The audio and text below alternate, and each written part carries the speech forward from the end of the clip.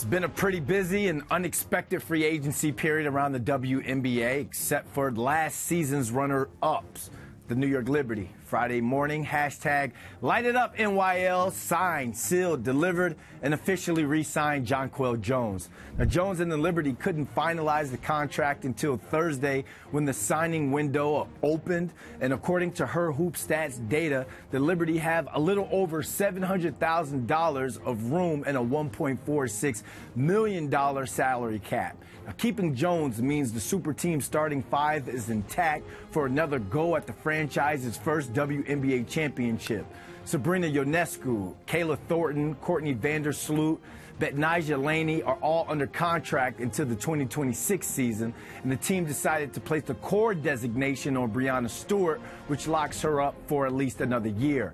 And now they've locked up another one of their bigs. The 6'6" center averaged 11.3 points and 8.4 rebounds in her first year in New York and earned Commissioner's Cup MVP in the Liberty's win. Now, she was an unrestricted free agent for the first time in her career after the Connecticut Sun used their core designation on her back in 2022. Is this the year JJ and NY get their chip? The Liberty are the last remaining original franchise to not win a title, and they've reached the finals 5 times. We're going to see y'all in May.